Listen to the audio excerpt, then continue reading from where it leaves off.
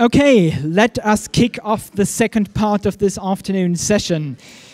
The next speaker today is somebody I've been especially looking forward to, Rainer Schultheis, not only because he used to be and still is a science journalist, which I of course can relate to, but primarily because of the topic he's going to talk about to us right now. And we were just talking, if you had asked somebody in the 1980s what, in terms of technology, is the 21st century going to bring? What are the big ideas?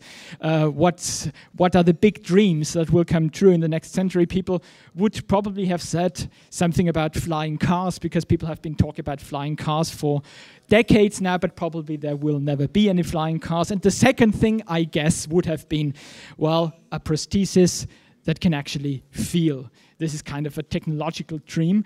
And as we're going to be told now, this is coming true. Rainer Schultheis, thank you very much. Thank you. Yes, the feeling leg prosthesis is reality. And a couple of days ago, we had the worldwide launch in Austria and in Südtirol in Bozen. And we are the first company in the world bringing out this feeling leg prosthesis. You see here a bit of the idea of the prosthesis. The mission of our company is to eliminate the horrible phantom pain. We've seen in our company that pain is one of the big unsolved problems for amputees, and especially the pain which comes from that their leg is missing, which is incredible, absurd, but is terrible for the amputees. To help them to reduce or even eliminate phantom pain was one of our drivers in the company. And we use in our technologies lots of sensors and actuators which are involved in R&D. And by the way, of course, a feeling leg prosthesis also helps to increase the gait stability for amputees, which is very important when it comes to the imminent danger of falling with massive consequences sometimes. We are a company founded 2016 in Krems and have now deposits also in Vienna and in Graz and also in Südtirol now for the starting last week. And we are developing not a prosthesis as a proprietary solution, but a modular system which can be used as an add-on to nearly any prosthesis for the lower extremities. So I told you the elimination of phantom pain, we think, has now really become possible for the first time. And we are offering this feeling leg prosthesis that could really improve the life not only of the amputees, but also their family members, which is also very important. And the feeling leg prosthesis, to go one step forward, could be a new standard also in the prosthetic care in future. And I want to show you now one person who was involved or is involved in this problem. He's someone who is aware of a prosthesis. I lost my leg 30 years ago in a motorbike accident. For years and years I had to deal with terrible phantom pain, which I could only bear with heavy medication. Sometimes it was so bad I could not find joy in everyday life anymore. Now that I have the feeling leg prosthesis, my life has transformed completely. No more painkillers, and for the first time in years I have a clear perspective and positive outlook on my life. Not only is the pain nearly gone, but I feel much more safer.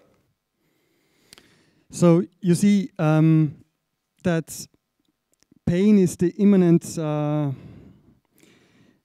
thing where people were involved who have lost their leg. And I can tell you, when you are involved with people with our clinical studies, for example, and they tell you it's every day the new choice, taking the painkillers or not taking the painkillers, both of it is quite terrible. Meaning there hasn't been a really good solution for this sort of pain category. Just a look to our team. In Safenus, we have different expertise. We have to have different expertise. We're quite interdisciplinary in the fields of medicine, medical technology, physiotherapists, as well as also, which are we are very happy, also expertise in the marketing and dissemination of such a project, which is also nowadays very important. And we're also quite happy to have Tony on our side, Tony Inauer, our co-founder from the beginning.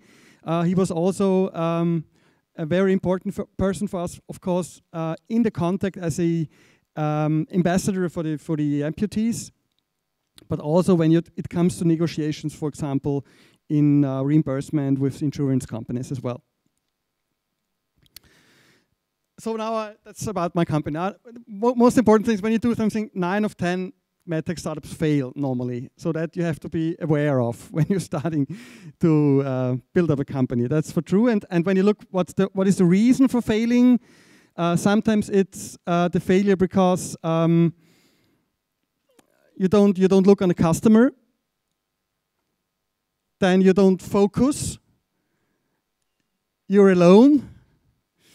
Or you're too fast in scaling, which is also sometimes a problem. And especially for us in our project, it's very important to get continuously evidence-based material to be not too fast, to establish a new product category. And that's what we are doing.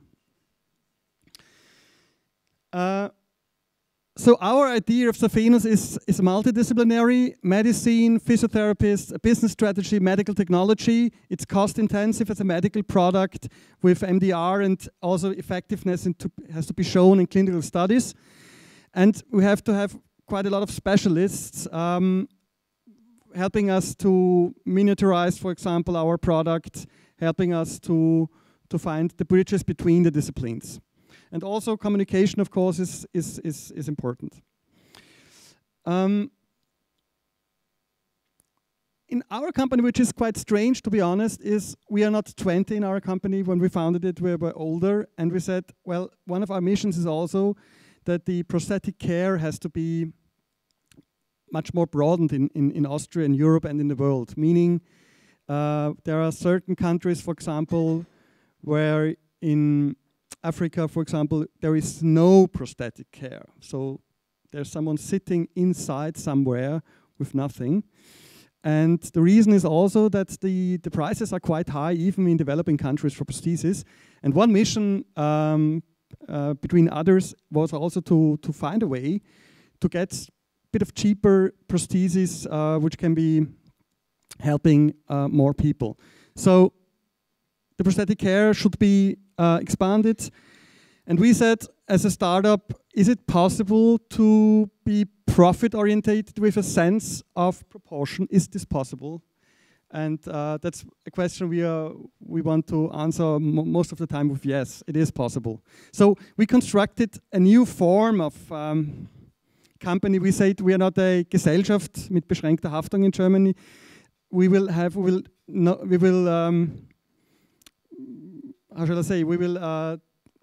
say now it's a social Gesellschaft mit beschränkter Haftung, means a soziale Gesellschaft, where we want to show every year also the social impact of our company.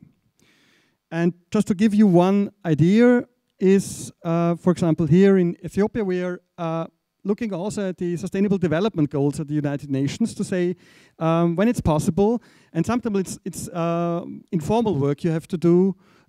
We want to increase, for example, possibility for the Ethiopian surgeries, for example, to build up a system where it's possible to find a way for prosthetic care.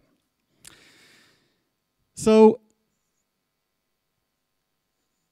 another thing is what we thought in 2016, is there a good funding scheme in Austria, or is it necessary probably to go to Italy or to Germany? And I can tell you, it's probably the best in Europe. We had, for example, 2 years FFG program. We had 4 years from the Austrian Wirtschaftsservice, a program which helped us enormous to be fast, to come to the milestones. And we had an incubator in Lower Austria, Accent, which was incredible, even now helping us in building bridges.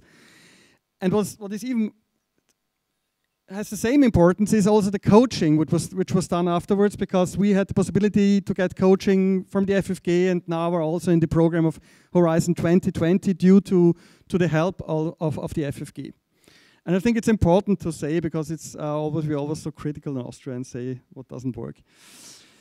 So in the end, yes, that's my story. So you have probably now an insight, and I'm happy to answer your questions.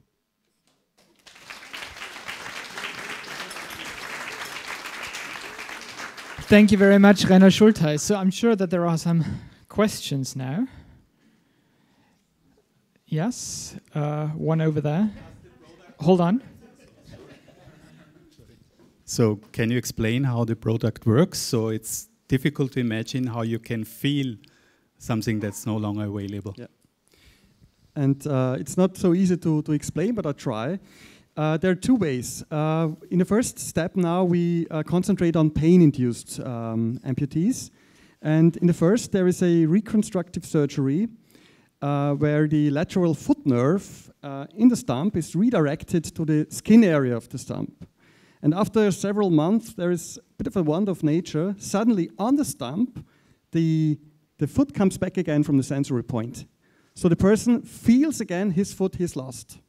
And then you can use this renovated area to transform the rolling movement from a sole to this renovated area on the stump. And the person now is possible to feel authentic again. So that's about the idea. And our product is a sensory feedback system, meaning we have a sensor sole which is detecting the rolling movement and is transmitting it wireless to a set of haptic actuators in the socket of where the stump is. And there the information are transferred. And this area is stimulated, as I told you, authentically, and then he's possible to feel again. Meaning, feeling means that he suddenly is possible to detect a pavement edge, for example. So, and it's very, very important for amputees. They help him a lot to be more stable. So the stump is excited mechanically? Mechanically, non-invasive. Okay. Any other questions?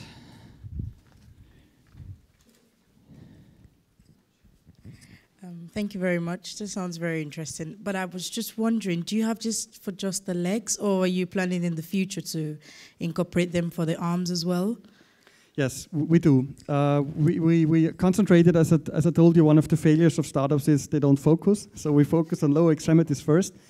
But of course, these to be arrogant to say, probably this leader innovation in sensors and actuators in prosthetics we use also, and we already started to implement it also for the upper extremities. There are already solutions for upper extremities, but incredibly expensive. And we are looking for new solutions, probably much more cheaper. There's another question here in the back.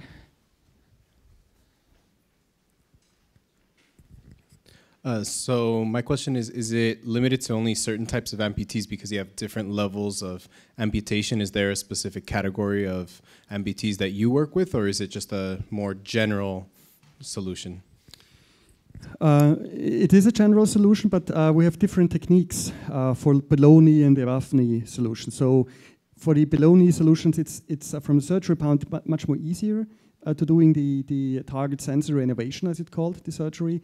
But we have for both, we have solutions. And for the above knee, of course, it would be much more important because they are much more away from the ground. So they need central feedback even more. So we're looking for both even today. Okay, if there are no further questions, then let's thank Rainer Schultheis again